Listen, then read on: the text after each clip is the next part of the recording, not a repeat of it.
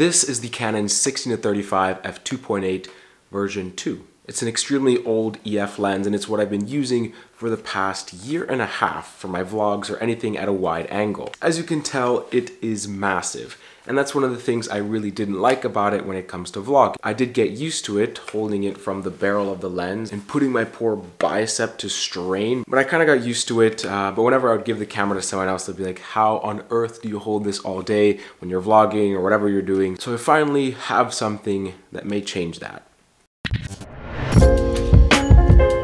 I'm shooting on it right now.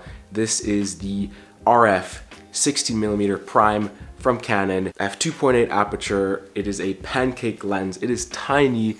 It has a crazy close focus distance. Like literally this seems like a macro lens, and the quality seems to be really good. So we're gonna be testing it out in today's video. I'm gonna be vlogging with it. I'm gonna be seeing if it is a style of lens that I'll use for vlogging. Now I know the drawbacks already. As of right now, obviously you can't zoom. It's a prime lens. When I use the 16-35, I could always punch into 35mm, and that was good if I wanted some, compression in the background, if I wanted to shoot something a bit more cinematic, or if I wanted to see something a little bit further away. This is a prime lens, so obviously it can't zoom in and out, but I'm gonna see if that's really a big deal for me when I'm vlogging. I think with the quality of the R5, I can punch in a bit. Obviously it's not the same thing as zooming in, but I guess I'll see as I do it. So besides the lens, there are a few gear updates that I've made. One, I've purchased two of these tube lights from Godox. These are the SL30s, I think. I'm testing them out because I wanted more tube lights. I do have a big one from YN something, down over there, but it's kind of big and bulky, and I only had one. I wanted more than just one. So I've gotten two of these tube lights, one in my hand. Other one is over there connected to the railing of my shelf. They are magnetic around the edges, which makes them really convenient, but I might do a review on them if you guys are interested because they seem to be really good. They're full RGB, they have the special effects. I just have them as broad daylight, so yeah, looks good though. The next thing, I'm gonna unbox it right now. This was something that was recommended to me by John Bear. He does camera videos as well, and his work is really, really good. So John was saying, Chris, you're vlogging a lot, and your style of videography would really be complemented by a switch pod. Now I've been using the Joby GorillaPod 5K. I got it during the quarantine, like the heavy quarantine here in Paris. So that was early 2020 is when I got this GorillaPod, and it's served me since, but it is extremely frustrating to use, and I don't like it for vlogging. It has amazing versatility when it comes to, being able to put it or attach it in weird locations, but in terms of just vlogging and filming yourself, it's not the best tool. This is what was recommended to me.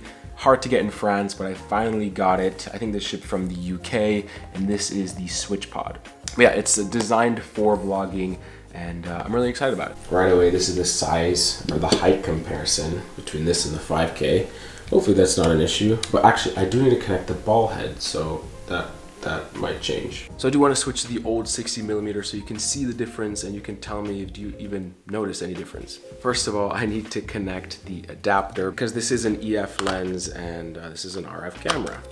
So then the lens becomes this size. Let's switch the lenses. All right, now I'm back to the OG lens. This is what I've always used. And look how tiny this thing is. It's literally like the same size as the original Nifty 50, and it is actually, it feels lighter. This does have a metal mount at the bottom, don't get me wrong, this is not cheap.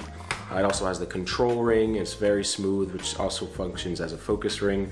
So I can easily, change my ISO or whatever setting you want as you're filming, which is really awesome. And it just seems really solidly made. One thing I don't really like, and I think will be my only gripe, is the fact that the focus motor moves in and out as you're focusing, which I guess kind of sucks. It doesn't move that much, definitely not as much as the 50mm. Kind of got used to, even though it sucks. So it doesn't feel cheap at all, and it's not like the focus element is wobbly at all, which is really annoying on the 50. So it does still feel very compact, but the fact that it moves in and out kind of sucks, but whatever. This is the differences in sizes. This is the old 16-35, and this is the new 16. Obviously this zooms into 35mm, so you can get extra compression if you need to, or see things a little bit further away. But this plus the adapter, which is pretty much the size of this lens, becomes a heavy build for vlogging, and I think that's what this lens is going to be a beast for. It's for vlogging or traveling when you just kind of want a wide shot. And the fact that the R5 is so crisp, I don't think I'll have any problems punching in if I need to, for any video work, especially if I shoot in 8K, but even the ultra fine 4K looks fantastic. So let's switch back. All right, back to the 16. I don't know why it feels wider. I feel like it just because I'm able to hold it more comfortably outwards, where with the 16 to 35, I kind of bring my arm in a little bit just to put less strain on it. But it definitely feels like a perfect vlog setup. And regarding my last video where I talked about why the R5 really isn't a great vlogging camera, a big issue that I talked about was the fact that it is bulky, it's cumbersome. It's not comfortable really to walk around with it, especially with the 16 to 35 and the adapter and the microphone and all. It's a really big setup. This feels a lot more like a point and shoot, and you're also getting the quality of the R5, so that's just a win-win, and I'm really excited to use this. I definitely know for a fact that it will still have the wobble. That's not really a problem with the lens itself, it's more of a problem with the camera and the IBIS situation. So it is what it is, just gotta work with what I have. So this is what my setup looks like. I have the switch pod and the R5, looks really good, feels really good in the hand. And I'm actually using the Rode Video Micro again instead of the Pro Plus. It did have some issues with my R6 where I ended up picking up this weird like radio station through like signal issues. But I do miss its form factor, so I'm gonna be trying it again. Hopefully it doesn't ruin my audio again. And yeah. Okay guys, so final verdict. I'm editing the video and I feel like I should just summarize everything that I've talked about and make a decision. I've shot with it, I've vlogged with it a little bit, but I'm already sold. I think this is gonna be my new vlogging lens. I'm on the fence in terms of selling my 16 to 35, mainly because everything I do past 16 millimeters is more professional work, where I use the 24 art lens I have, 50mm prime or 85 prime, because I just like how those lenses look. And I feel like in today's time where phones are getting so good, fast, sharp primes really separate our pro cameras from like phones. So I really love those lenses. Those are keepers for me. And the fact that this is so much smaller and lighter and has better autofocus in my opinion than the Canon camera, makes a lot of noise, and it's just a bit of a slower process. Yes, this is an old Canon lens. So obviously the Mark III version is probably way better. This is a GOAT lens. This is a RF lens that I recommend to anyone who is shooting RF system and they need an ultra wide lens. I know a lot of people purchased the 15 to 35 because they needed a wide lens for vlogging, but that lens is enormous, extremely expensive, and extremely heavy, and it's just a cumbersome thing. And if you need the zoom range, I get it. That would be your selling point, and that would prevent you from wanting a prime like this.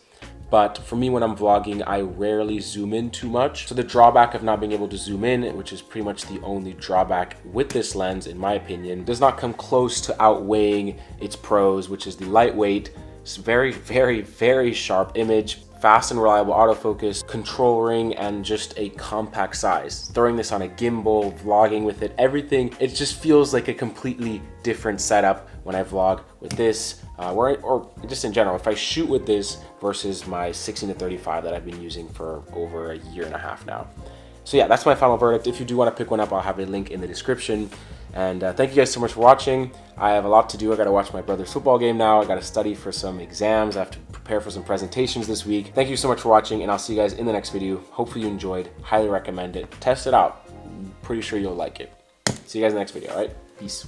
All right, I'm gonna be picking up a friend of mine from the train station right here. He's an OG friend of mine, someone who I haven't seen in such a long time, but he's in town for like a day, but he just arrived at the train station, so I gotta go find him. This is such a small setup. I'm not uncomfortable vlogging with this. You gotta do something about his hair. What? Oh What are you saying? Dude, ça va? Blazers, like, bro? You yeah, the blazers? Yes. What's wrong with my hair? It looks like a pineapple. Like a bad one too. Oh. Bah, on sort ici, ça va? Yeah. C'était bien? Well, it was long, but like usual. I mean.